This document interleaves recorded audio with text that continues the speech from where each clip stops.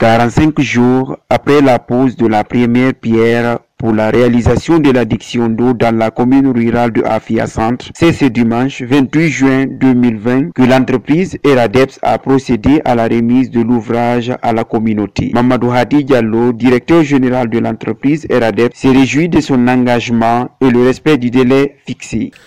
Nous avons un sentiment de satisfaction après le lancement du projet le 2 mai 2020.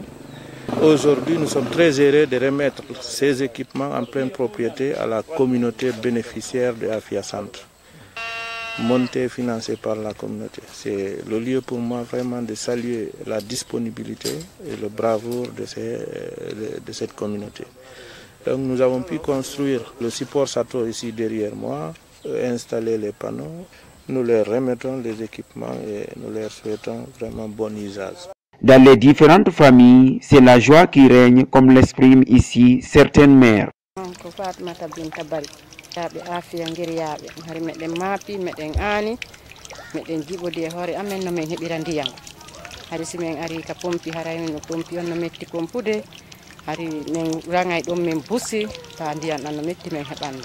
Nini non hande on tigi ko alhamdulillah rabbil alamin welti jon diyan dan no weebi hebande men aray tum men daro men serita dan arab bul men sera kadi tinna men hetta pore angal men nato yata mede welti no newani men on jarama me weltori ndiyan me weltori dan fota yo Allah beedu balde jalla Allah beedan on barki e golle monde berna kala biddo jul yo Allah wadu barki e be ngurne fof yahube joodi golle den keldi fota no ko haado ko dum do dabba ben tori Allah wadu barke e mu me weltike fota no ko Fatumata Binta me weltike fi ndiyanna on jarama fota me weltike mede welti Allahu lande o subhanahu wa ta'ala o bay ko kanko tuwayi sika di piiki do wallugol aanu do hari mede maapi fi ndiyan Hafia.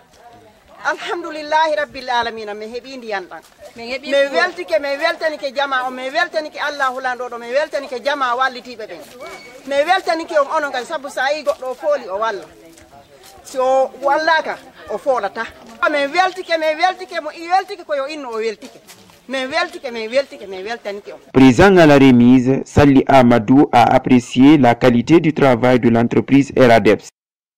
Assalamu alaikum. Alaikum salam. Kon no welti don be fi de golle do hande.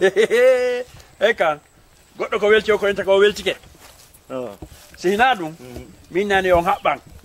Kono mo weltike ha inna ma habbe. A anda han to firtete. Haray ama pike. Ko hon dum wadi. Hafia do. Men nati aljanna aduna. Amin. Kuran hebike. Allah addi ndiyan e sabuji mo on. Hari menen mawbe localité be go wi uno hina ko laato to non puisque ko anda ko anda a haray handere nde gila e garan imam ha e peti sallijo no weltani Allah weltani on mi udditi ka tande an wocho nike ardi kadi e ko wieton ko puissance andi pression on si ardi e ndiyan dan a andi no wondi e dole on pression wawa servude misinde fow nokken didi non ha e kawte den do wodi e pompiji go a udditay ndiyan da yalta kono antigi andana e hoore ma pression ada a haray ko adi kon mi weltani kaltam weldandike société mon on hido wawi golle golle ko golluden kon fop o wadali yaha yiltito ko on dum wadi golleji gono wodi si gollama yahata inna gasa kono si woni no lansira hara ko yiltite enen non do Allah no dandi e yaha yiltito ara tigi on mene misinde me weltaniki Allah me weltaniki on me weltaniki fewndare den aduna ko fewundo awa do onon sukabe gollubben on ardi e nedi me yiri on nedi en min toriki Allah yo Allah wadu société mon on o towa awa gila do kadi faala do sugu dum si landike men me waɗanay mo kontrandi ko honno me yiri on satta golle mon den no weli o nde nyalande 28 do wonana men tarika e Hafia kala jooma gande en winday nde nyalande hande e bukku mun on mandi to no gasa min lannitoto ɓiɓɓe amin gombo anditinde ñalande yo allahuma salli ala seydina mouhammadin wa sallim. Après avoir magnifié ses sentiments à l'endroit des réalisateurs de ce projet, selon Ibrahima Diallo, une équipe est mise en place pour l'entretien de ces travaux. Vraiment, c'est un sentiment de satisfaction que nous avons aujourd'hui, nous, la population de Hafia. C'est un projet vraiment tant attendu, mais c'est aujourd'hui que Dieu nous a donné la chance vraiment de voir ce projet-là réalisé. Bon, je vais dire que vraiment d'abord, j'ai vu une équipe qui est prête pour travailler, la disponibilité des travailleurs. Vraiment, je peux dire qu'en un mois, ou bien en un mois, quelques jours, ils ont pu réaliser ce projet-là. Donc moi, je peux dire que la disponibilité et la qualité de ces travailleurs-là, donc moi, je peux dire que vraiment, c'est un projet vraiment à apprécier. C'est un projet vraiment à encourager. Donc vraiment, c'est une bonne chose. Donc nous allons faire en sorte que pour que l'entretien vraiment soit meilleur. Parce que construire est bon, mais entretenir aussi est plus bon. Donc si toutefois on met ces projets-là en place et l'entretien n'est pas du tout bon, donc ça ne peut pas aller. Donc je peux vous dire que vraiment ce projet-là, déjà une équipe a été mise en place pour l'entretien. Voilà ce que j'ai à dire par rapport à ces villages environnants qui ont besoin de ces genres de projets-là.